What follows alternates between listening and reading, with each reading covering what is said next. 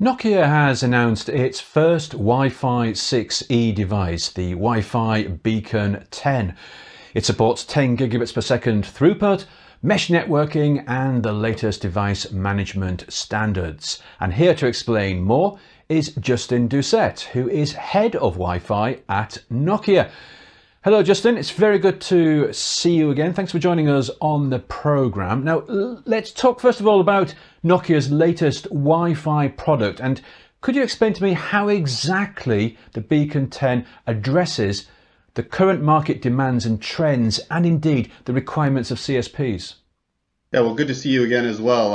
It's been probably about 6 months since we've seen each other, and a lot's been going on. So, yeah, we're announced the Beacon 10 this week at Mobile World Congress, and we're super excited about the product.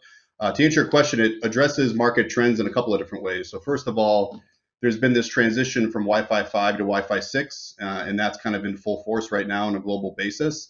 Wi-Fi 6E is the latest standard, and this continues that trend from Wi-Fi 5 to Wi-Fi 6, and in preparation for Wi-Fi 7, which will come in 2024. The other big market trend that's happening is the fiberification of the world, and this is really taking place in North America in full force. There's multi-gigabit services being brought to the home, and there's a need to showcase those multi-gigabit services in the home, since most of all in-home connectivity is done via Wi-Fi. The new Beacon 10 addresses that with great performance and great mesh capabilities. And that consumer who's purchasing a multi-gigabit service really does want to see that multi-gigabit service wirelessly throughout their home. So that's how the Beacon 10 addresses some of these market needs. Thanks, Justin. As you say, a lot has happened in these past 6 months. So what is it that sets the Beacon 10 apart from other Wi-Fi products that are available on the market? Yeah, well, first of all, it's our first Wi-Fi 6E device, and Wi-Fi 6E is the latest IEEE standard for Wi-Fi. And what that enables is the third major band. So we've had 2.4 gigahertz, we've had 5 gigahertz for a number of years now, and the Wi-Fi 6E standard actually opens up the 6 gigahertz band for usage. So the analogy that's often used, it's adding another lane to the highway or the freeway. So it's giving you more and more bandwidth to transmit wireless signals throughout your house. So that's sort of the big feature update that's happening with Wi-Fi 6E, and as mentioned, the Beacon 10 does support that standard. The other thing that we're implementing in this product, it's our first fully USP, and that's User Services Platform compliant device, and this is a World Broadband Forum standard. Here at Nokia, we really focus on bringing industry standards to market, and the USP standard is brand new. What we've done is we've implemented a USB agent. It's actually an open source agent that the open source community contributes to. And this provides a single standard interface for multiple controllers to control the device. So whether it be a remote, a cloud-based controller, or whether it be a mobile app controller in the home, we've standardized that completely. And this is the first device that fully adheres to the USP compliant standard. The other thing that we're doing in parallel is we have a cloud service that's called the Nokia Wi-Fi Cloud Controller. We've actually upgraded that to be a USB controller as well.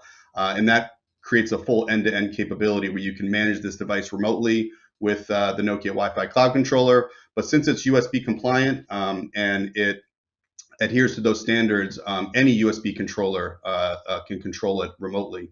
And then the final piece, which is super exciting, is our ability to support third-party applications.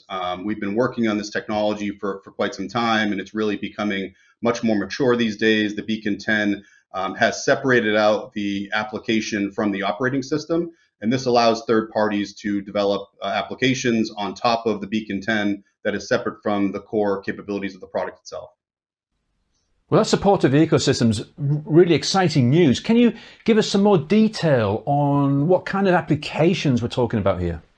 Yeah, so we're partnering with F-Secure, which is a leading provider of cybersecurity and parental control capabilities. So that's one of the partners that we are partnering with. The capability really does allow any third-party application developer to develop an application on top of the device. And similar to what's happened in the past with other technologies like PCs and mobile phones, the separation of application and operating system is now happening in the home on the CPE, on the gateway in the home. And what we're doing here at Nokia is really trying to drive this new standard, this new capability when it comes to connectivity in the home. And we're looking at the application ecosystem in sort of 4 different areas. So first of all, it's building out the capabilities of the device itself, the embedded software stack to support different types of applications. It's creating a developer toolkit to allow various third parties to develop these applications isolated from the Nokia development team.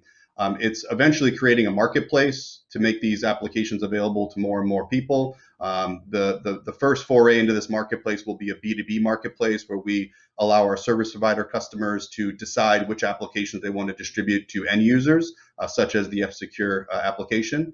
And then the last piece is just more and more applications. So we're going to be developing our own Nokia applications. We have different departments throughout Nokia who are excited about this, who want to develop new applications for in-home connectivity. And then we'll be working with more and more third-party providers as well. That's really good to hear. And Justin, is the Beacon 10 available now? Well, we're launching it this week. We just announced it here at the Mobile World Congress, and it will be available for shipment in June of this year. So we're in the final rounds of production and testing, and yeah, we'll be going to mass production in June. So super excited about that. Excellent. Well, Justin, very good speaking with you again, and thank you so much for joining us on the program. Thanks, Guy. Nice seeing you again. Appreciate it.